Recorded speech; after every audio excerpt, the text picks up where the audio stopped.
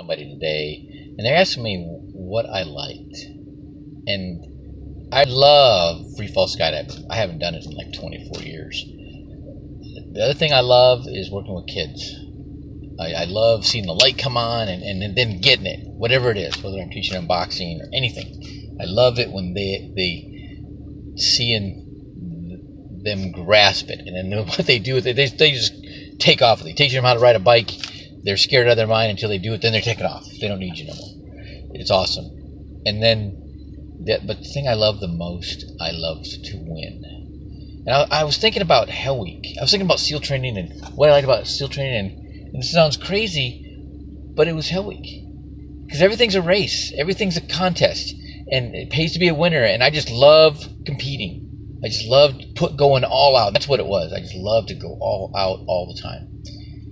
And that's why I like boxing.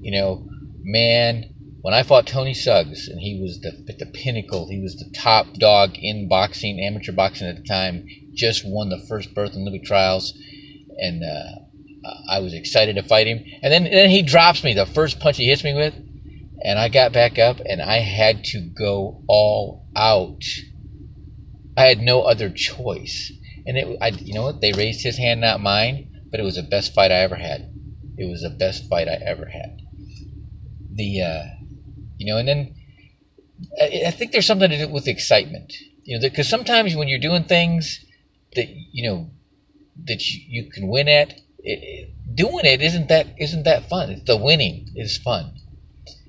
The winning is awesome.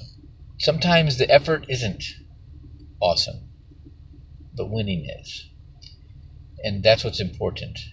And I keep trying to think where the faith comes in here. I mean, I could just imagine what it would have been like if I would have had the faith, knowing God is real, when I was going through Hell Week. I remember, everybody's calling on him for every resource you can find to try to, get through it. But if I would have known that God was real and the Holy Spirit was right there with me the whole time, how much different that would have been. That would have been very exciting.